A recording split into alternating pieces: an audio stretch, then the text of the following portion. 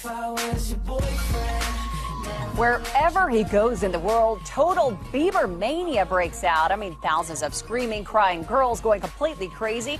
So how does Justin feel about being in the middle of it all? Well, Christina McClarty found out, and I have a feeling that he probably doesn't mind it too much. No, Justin certainly does not mind the adoration. I will say that on the record. He loves every bit of it. And I know that he'll do just about anything for his fans. I do know that. He knows he wouldn't be here without his fans, and he does all sorts of fun stuff for them, even pulling off a big surprise. Check this out. Are you comfortable with the teen heartthrob kind of category? Are you want to distance yourself from it? No, I don't want to distance myself.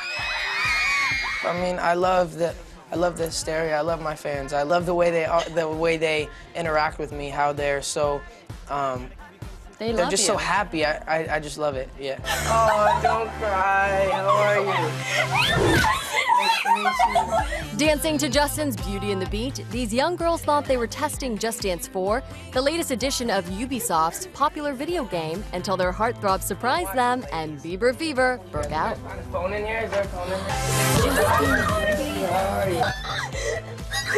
It's great. It's a good problem. I'm never going to get over that. I mean, I never want to lose my young fans. I never want to lose that fan base. They are the audience for Justin's current Believe tour, stopping tonight in Los Angeles, and they are dedicated. Justin tweeted this video of fans in Norway chasing him in their boats.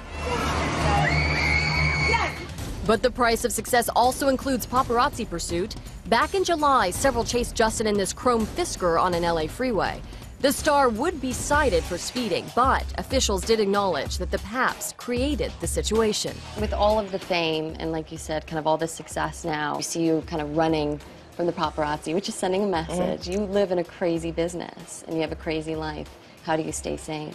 I think it's my passion. I think that not anyone can just be in the position that I'm in, because people can they can't handle the pressure, they can't handle it.